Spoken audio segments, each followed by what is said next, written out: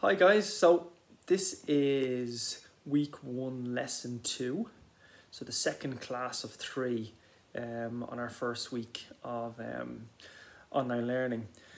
So we're going to continue on from where we left off the last day. So I asked you to do those 11 questions. I see some of you have uploaded them to the homework section of your OneNote already, so I didn't have to look at a couple of those. So if you haven't done them so far, if you haven't managed, I know people are having issues with getting Schoology codes and getting into OneNote, but keep emailing me, keep asking. If you're having problems, this is a learning curve for everyone, so don't worry if you're a bit behind. If you're a bit behind, kind of do the bit you can. So don't be spending hours and hours at this. You know, if I give you an assignment like I did yesterday, give it half an hour, 35, 40 minutes at most. And then if you only get to question 7 out of 11, well, you know, that'll have to do me. I'll have to just, you know, get on with it. So just do your best and get as much of it done as is humanly possible. The same today. Do as much as you can, because it's going to take us a while to get a hang of this and get the technology right. So do your best, and any issues, just give me a shout and I will try and iron them out. So anyway, this is lesson 2 of our first week, and we're continuing on looking at percentages. And we'll start with having a quick look at the questions from last night. So make sure there, as soon as you can, upload it to the homework section of your OneNote so I can go in and take a look and make sure everyone is kind of coping with the these kind of questions. Okay, so back into the OneNote, into decimals and percentages, and here is our questions, which is questions 1 to 11. Okay, so this is what I asked you to do last night. These ones here. And so I'll just have a quick look through. I'm not going to do them all because that'll take ages, but we'll have a look at how you do them, and then we'll see. So if you get any wrong, then you can go back and you can check where you went wrong and fix it. So if we take the first question here, is that 47% of all pupils in a class are boys. What percentage of the class are girls? So I'm not going to do you for it. We're going to tell you how to do it, just in case anyone couldn't do it. So obviously you know that the maximum is going to be 100%. So if you take 47 away from that, it should give you your answer for how many, what's the percentage of girls in the class. Same for question 2. If they're telling you that 35% of the balls are blue, what percentage of the balls are red? You're just going to take 100, take away your 35, and that's going to give you your answer there. Okay, so 100 minus 35.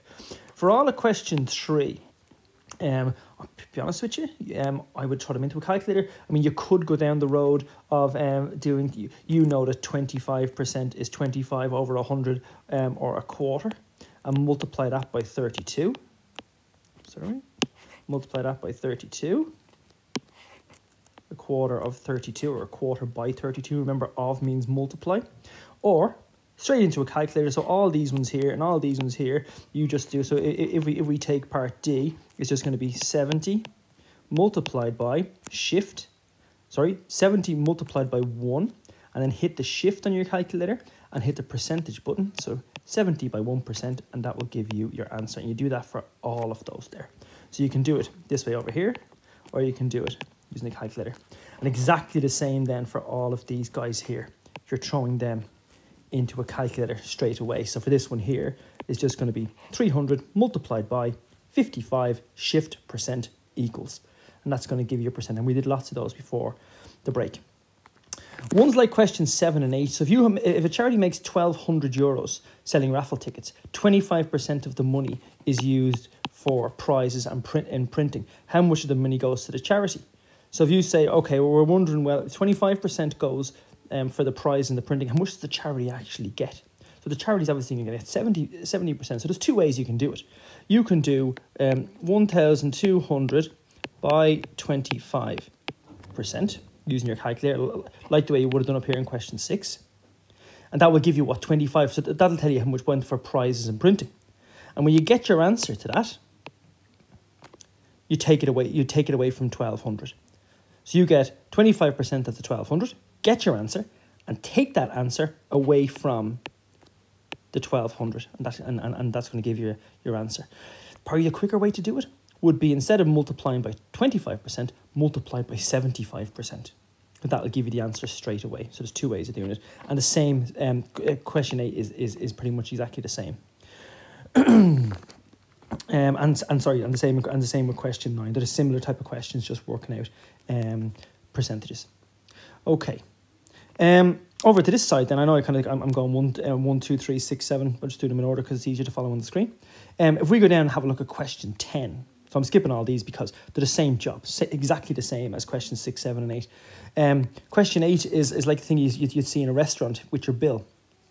If they say if soup is $3.50, roast beef is 10, ice cream is 3, and coffee is €2, what's your subtotal going to be? So you're going to add, and that's going to give you the answer for this box here.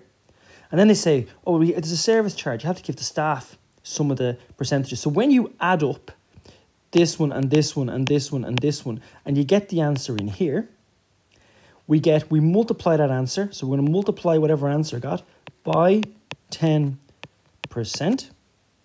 So what's that going to be? And that answer goes in here. And then you're going to add this box and this box to get your final answer. So you're adding the cost of the meal. There's the cost of all the things in the meal. And you're going to add your 10% of the total to get the final total that they're going to get. And I'll show you the answers to these in a few minutes. The last one, question 11, I'm going to correct in a couple of minutes. But what I want you to do first, I want you to pause this video. And the reason I'm getting you to pause this video, I want you to open up your homework, open up these questions that are done, and I want go into your OneNote, and I want you to scroll across, and I want you to correct your homework. So I want you to mark there all the answers there, questions 1, 2, 3, 4, 5, 6, 7, 8, 9. And when you get as far as 10, I want you to stop. So stop after 10, because question 11 is more kind of stuff you'd see in a higher level exam, and I'm going to go through that one with you. So if you pause the video now and go and correct your homework.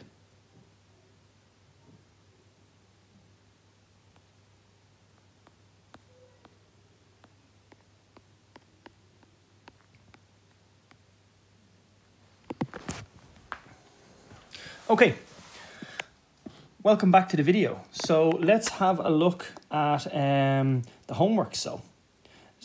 Question 11 even.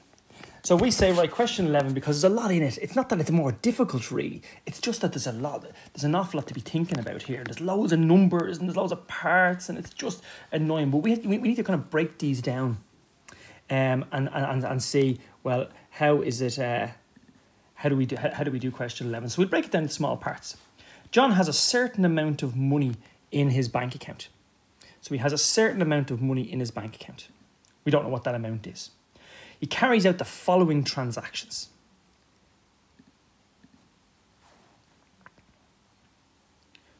Sorry, it's just taking a second to load. My apologies. Okay. Yeah, there we go. He writes checks for 4 amounts. So our information, so this is going to be 4 amounts that he writes checks for. He also withdraws €400 using his Visa card in the ATM. And then he lodges 20% of that total amount back into his account. At the end of the week, his balance is €507.88. We want to find out what's the total value of the checks written. And we'll start with that. Before we go on and start reading and bogging ourselves down, we start, well, how many checks did he write? So what is the total value of the checks written? Well, the first check was €30 from up here. The second one was €45. The third one was €10. And the fourth one was for €400. So our total amount of checks that he wrote, and even if we're not sure and we're bogged down, we're going to take marks straight away by just figuring out how much checks, how much was what the value of the checks that he wrote. And the total value of the checks that he wrote then was 400, and I add them up, €485, I think. The second one, what is the total value of the withdrawals made during the week? Okay, the total value of the withdrawals made during the week. So if we go along and we say, right, well, he lodged 20% of the total amount withdrawn from his account. Right, so if the total amount, if the amount of checks written was €485, and he lodged, and he, if he lodges 20% of the total amount withdrawn from his account, so we get 20% of that number into our calculator, and that gives us 48.5 by 2 gives us 48.5 by 2 gives us 97 euros. 97 euros. And we'll check this answer over on the left hand side and over on the right hand side in a second. So here's our first answer here, and here's our second answer here. We've done A part 1 and A part 2. The last part, A part 3, is how what was the amount lodged to the account? We've already worked that out, have we? Oh yeah, we've worked out. So that's going to be 97 euros. So we've worked out the total value of the checks. We've worked out the total value of withdrawals and the amount that he is lodged to his account. Okay, so that's nice and handy. Part B then, to work the problem backwards to find out how much money was in John's account at the beginning of the week. So we know how much was in at the end of the week, but we need to know how much was in at the beginning of the week. So they tell us here in the question that at the end of the week, he had 507 euros and 88 cents. Now look, what other information then? How has he messed around with that? Like, how has he messed around with that number to make it either bigger or smaller? Well, we've worked out that he's also withdrawn 485 euros. So that's been taken out, but that was in the account at the start of the week. So we have to add that back on.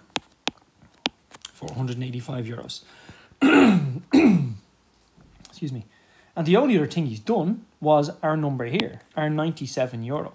And that is money that has to be taken away because that was lodged during the week. So that's going to be minus 97. It's kind of reverse thinking. You think you should be taking away the 485 and adding the 97, but you're working your way back to what you had at the beginning of the week. That's where the mistakes can be made. So your answer there is going to be 895 euros and 88 cents. Let's just check that. Is that correct? Make sure. 895 euros and 88 cents.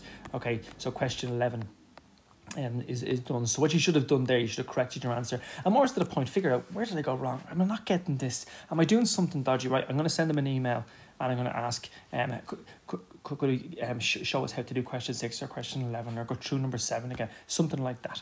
But you have all your answers over here on the right hand side, and then you have your solution there to question 11.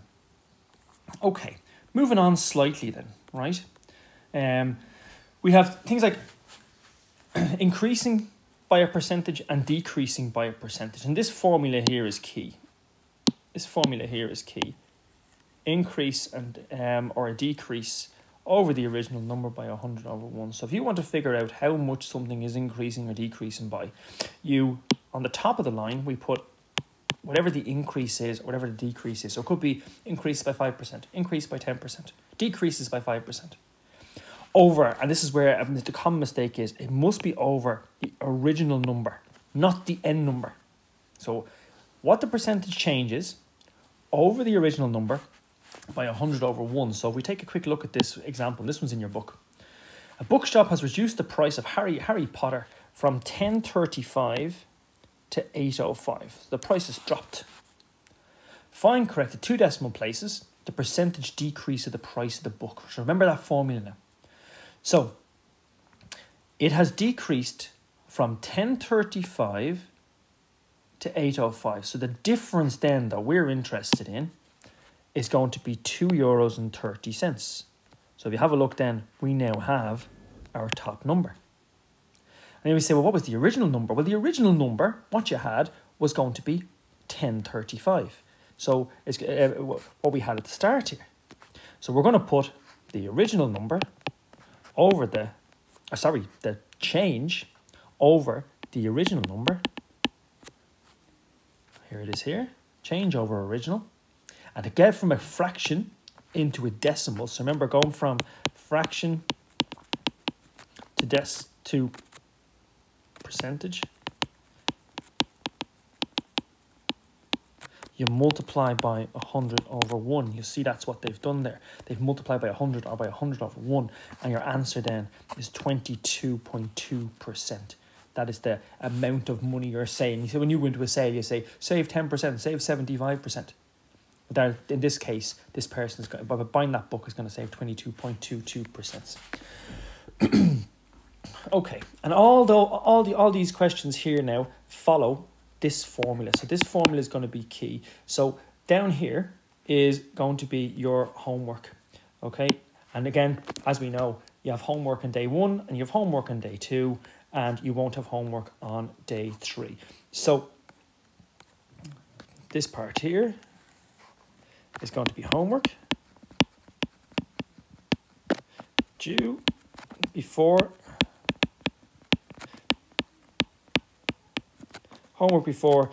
is going to be due before lesson 3. So what you're going to do is you are going to do 3, 4, 5, and 6.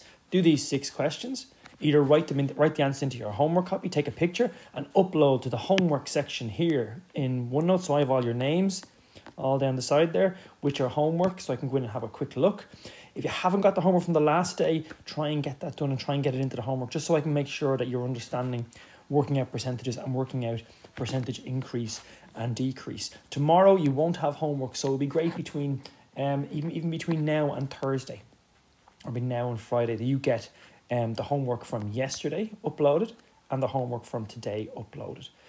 Tomorrow is just going to be working through questions on the revision exercise. So here's your homework there.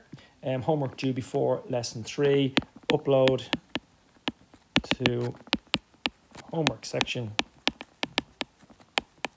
on OneNote. And again, any issues with passwords or logging into this, that and the other, not being able to do things, don't be worrying. Don't be spending a lot of time on this. Being at home learning is difficult. So any attempt at all to to engage and get your homework done and uploading it is very much appreciated. And I think you're all doing great just to be able to engage at all with this kind of learning. But anything, I'm here all day, every day. So send me an email if there's any issues at all. Okay, mind yourselves. Bye bye.